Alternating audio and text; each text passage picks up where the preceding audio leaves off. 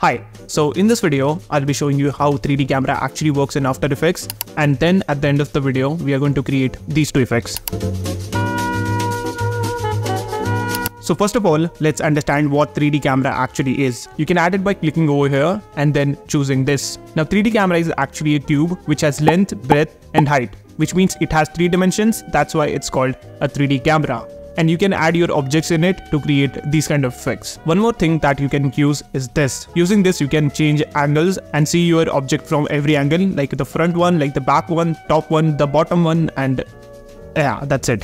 I know it looks and sounds very complicated, but trust me, once you try it, it actually becomes very easy. So I just hope you understood the basics, and now let's create these effects. So first of all, make sure that every layer that you are using is below the 3D camera layer, and after that turn every single layer into a 3D layer. You can do that by clicking on this box, and if you don't see this, just click on toggle switches and you should be able to see it now. Now it will look kind of messy, so you have to adjust them by using position properties, and also make sure you use this because it kind of makes adjusting them quite easy. So we are going to use position property to adjust these layers because position property has all 3 dimensions which you can control through here. The x-axis is obviously the right and left, the y-axis is up and down, and the z-axis is back and forward. Don't confuse it with scale because a lot of people do it, but it's not scale, okay? You are just pushing it back, that's why it looks small, and if you just pull it forward, it will look big. That's all. And by the way, this is the most important property, so make sure you just remember about this. Now I have actually adjusted every single one of them because it takes a lot of time. It took me around 45 minutes to do so, which is kind of annoying, but you just have to do it, okay? So yeah, now let's just add the animations. Okay, so first of all, let's add a null layer, and after that parent the camera to the null layer. Now click on this and hit P, and make sure you separate the dimensions. And make sure you make the null layer 3D as well. I forgot to do it over here, so yeah, make sure you don't forget. Now you can see I can manipulate all the different properties separately, like this the X, this the Y, and this is the Z.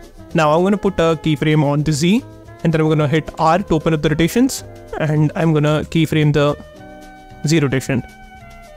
And I think I'm gonna put it to around -6. Yeah, that should be fine. Then I'm gonna go over here. Then I'm going to put this one to 0, and I'm going to hit U so that I can only see the keyframes, and I'm going to just increase the Z position until I reach the final layer. Yeah, I think this should be fine. Now I'm going to select the Z position and hit F9 to easy the keyframes. Then I'm going to graph it like this. By the way, this is a speed graph, so make sure you remember that. And I'm going to graph it like this.